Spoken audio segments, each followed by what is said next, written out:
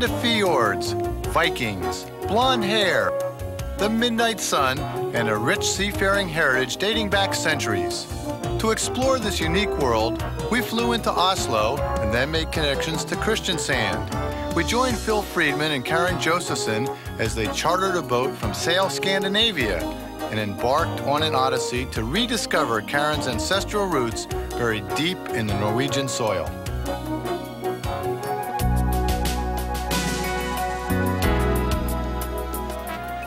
Now only months since the fall of the communist government, Tristan is back in Romania helping to make his treacherous European passage accessible to future yachtsmen.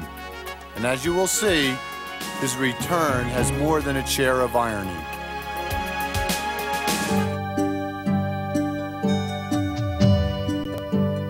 Since we were last together with Sailing Quarterly in the Caribbean, we are now here in Ireland cruising the southwest coast with Sailing Quarterly. The southwest coast of Ireland has only been available to the bareboat charter in recent years. And the charter season in Ireland runs from April right straight through to the end of September. The weather, of course, in Ireland is not as stable as the Caribbean. You can run into times where you will be harbor bound, but in every little Irish village, you'll find yourself a charming pub. You'll be able to get some nice meals ashore. You can explore the countryside.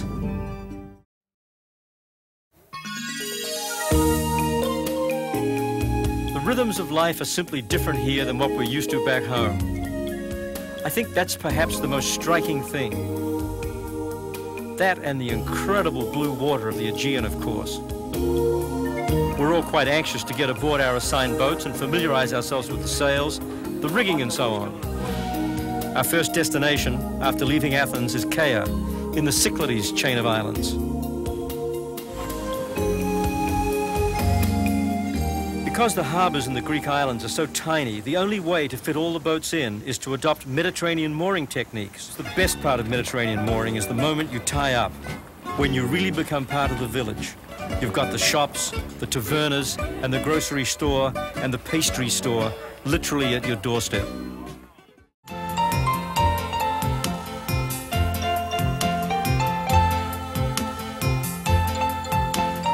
Yugoslavia is a warm, friendly Mediterranean country. Walking the village streets is like traveling through time. Everywhere, fragments of ancient culture remain. Basking in the balmy Mediterranean climate, we would cruise the coast of Yugoslavia through the Dalmatian Islands. Our hosts were Sunsail, the major charter company in the area. Up to 6 boats will sail in a convoy from one town to another. They'll maybe race against each other from one harbour to the next. The standard weather pattern out here is for it to be very light or calm in the morning, and then the wind will pick up during the afternoon the same way as you get a sea breeze back home picking up in the afternoon.